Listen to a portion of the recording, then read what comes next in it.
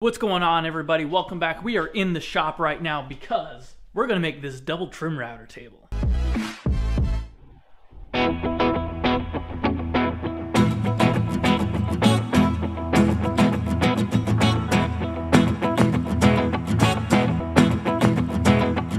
I got my plans right here, and if you guys download these plans, you'll know there's not actually too many parts, and that's good because I don't have all that much plywood left over. Plywood's expensive, so let's use some scrap up.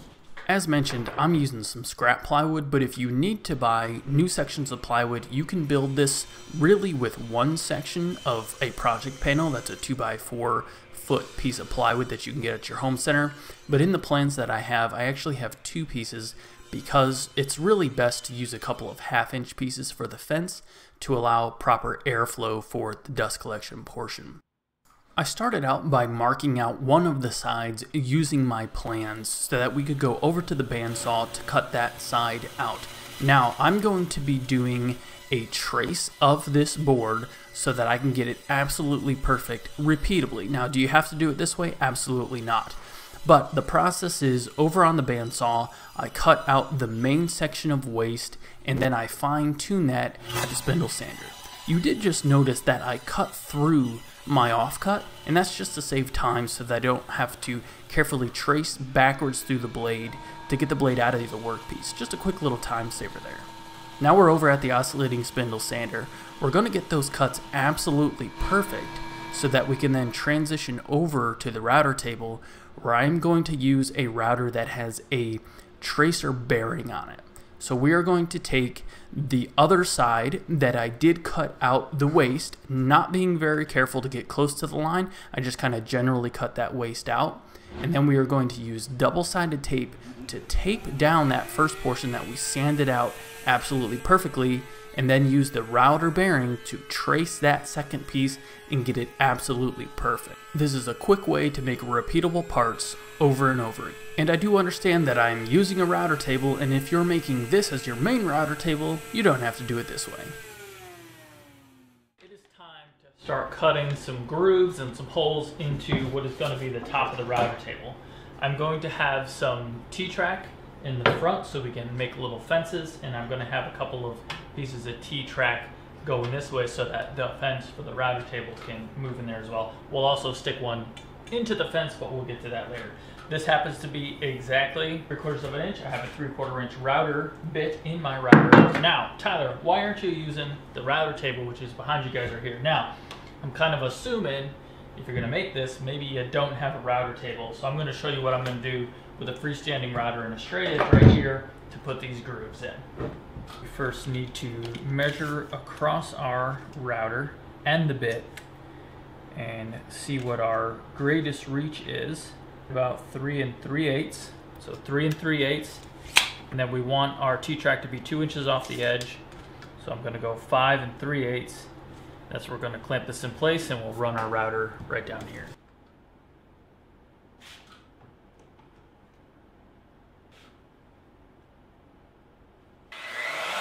I do gotta say, it's been a while since I've used this router, and I forgot how stable this heavier router is compared to the trim routers. And having the mass of that 3/4 inch blade with the 1/2 inch collet really made these cuts very smooth. Now, I did not take the cut at full depth pass. I worked my way up to that using the metal T-track as my final depth gauge.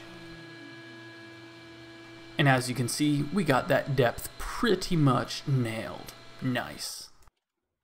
And after that, we're pretty much going to repeat the process for the two sections of T-track that we're going to add that is going to allow the fence to easily slide forward and back, giving us a straight edge to follow to allow us to route using our double trim router table.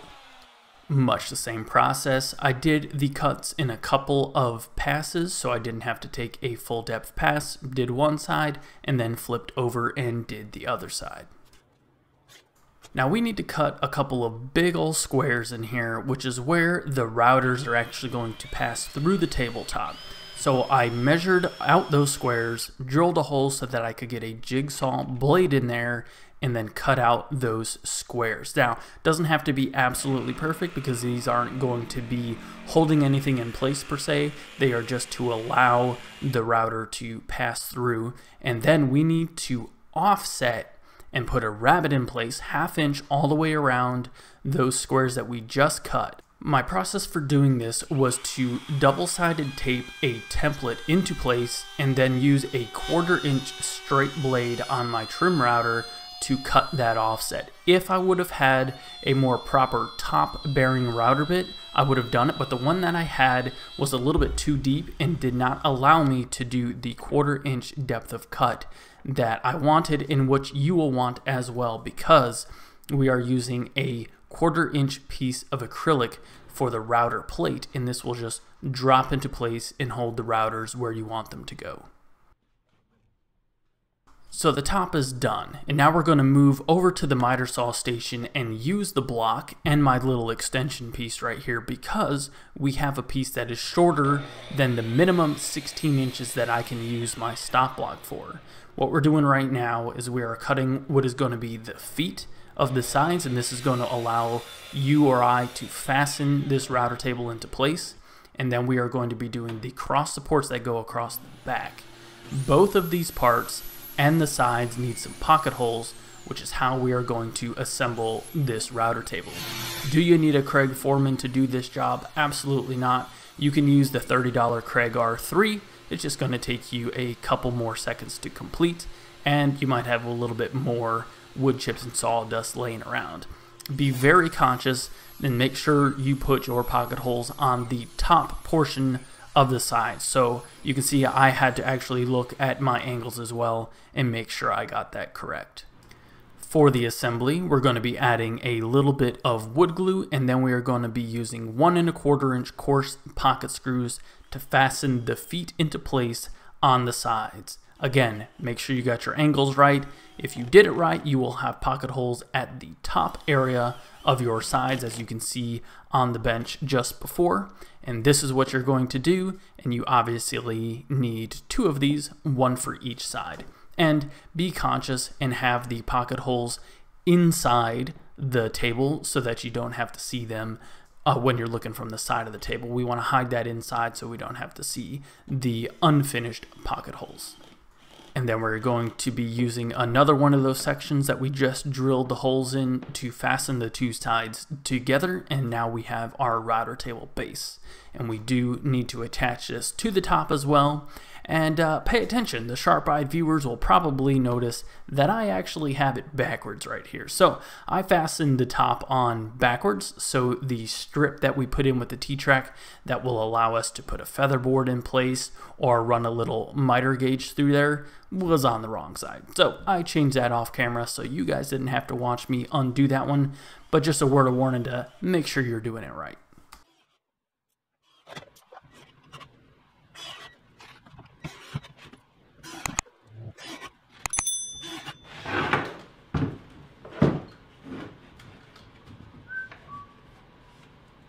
Once you got that top fastened in place and everything is nice and stable, it is time to put our T-track into place. Now, you can cut aluminum with your woodworking tools as long as you're not trying to cut a ton of it.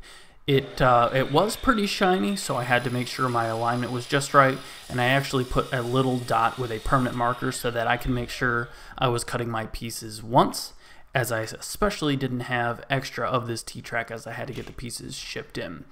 Real quick, I skipped over right there using a chisel to chisel out the rounded area that was left over from the router bit on the left side of this T-track. But I just used a chisel to do that to make sure that I had a nice square end for this T-track to fit in place. And I was using a self-centering Vicks bit to make sure I drilled the holes for this T-track installation right in the middle of the holes that were already in the T-track so that the alignment wasn't pushed off to one side or the other. I also am going to be adding a couple of screws that I can manually adjust in or out to make sure that the top level of the acrylic we're going to put in place and the top of the router table is perfectly smooth. I did drill holes before screwing these into place to make sure I didn't crack that 1/4 inch section of wood that was in the way off of there. Now let's make the router plates real quick. This was 1/4 inch acrylic that I had shipped in from Amazon. Again, just like the aluminum, you can cut this easily on your tools that you have ready to go.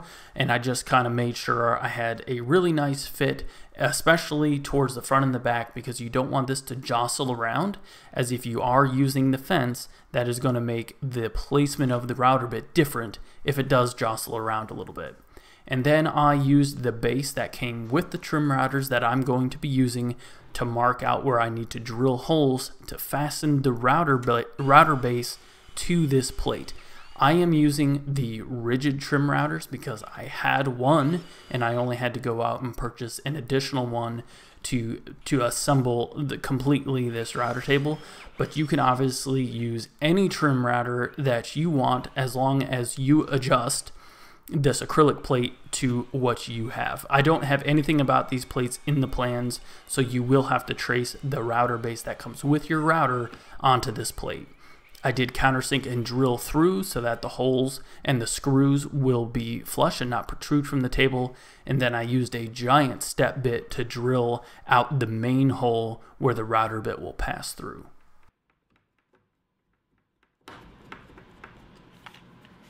You will notice this is a cordless trim router, which I suppose you could do cordless routers in this router table if you wanted to, but I only did it so I could actually set everything up, and I ended up getting another corded trim router.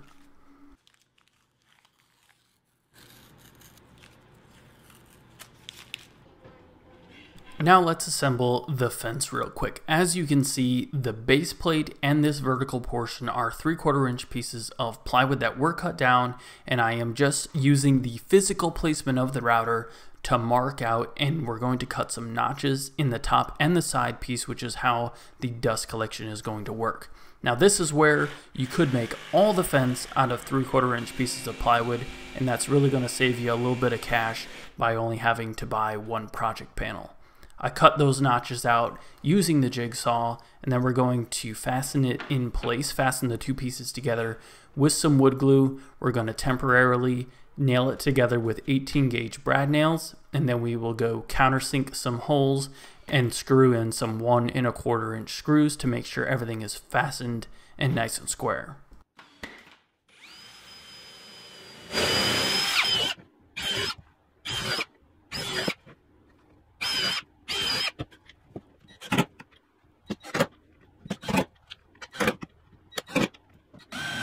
You do want to move along here because you don't want that wood glue to set up right away, and honestly it would be best to not actually fasten the screws all the way tight, because we're going to use the back section of this fence, which is the double dust collection ports, to make sure that that fence is perfectly square. Originally mine wasn't perfectly square, so when I put this back section into place, that allowed me to hold the front section very perpendicular to the bottom section. So I actually had to loosen the screws to make sure I could make that adjustment. So just move along so the glue doesn't set up, fasten your back into place, fasten everything down, and you should be good to go.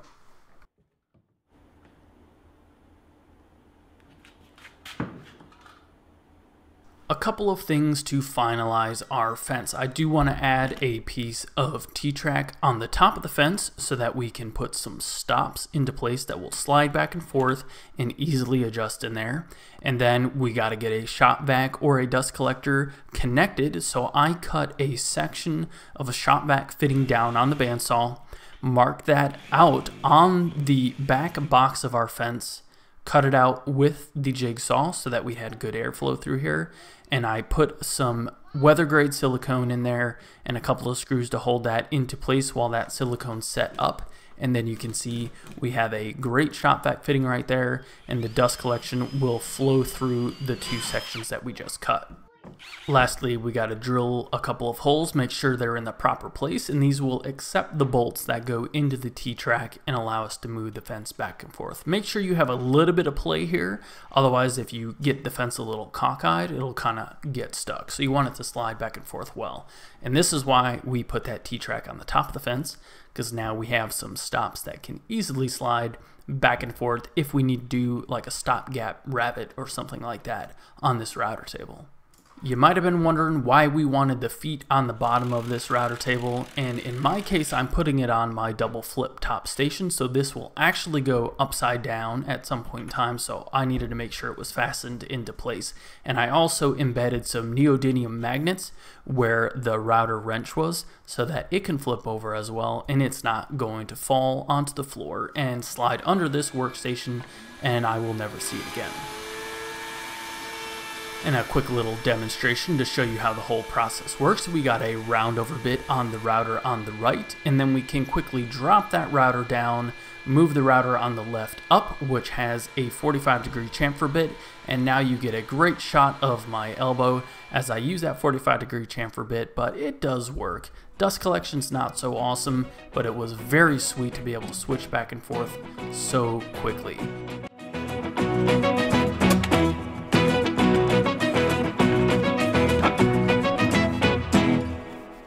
Well, that is a wrap there on the double trim router table. The concept seems to work very well. The dust collection seems to be lacking a little bit. So I'm not sure what I'm going to do there. Maybe we just need a little bit more volume of airflow through those ducts to help pull in that dust. Maybe I need to shut one of those ports down. As you can see, I finally have 3 devices on my double flip top workstation, which I've had for a long time. And for the longest time, I only had this sander on there. But now we got the double router on there, we got the Craig Foreman, and we have the rigid oscillating sander on there. Hope you guys enjoyed this video. If you want to build this, there are plans for that. Link in the description below. If you enjoyed it, please hammer that thumbs up button as it helps us out and gets this video in front of more eyes. I'm DIYTyler. You guys have a good one.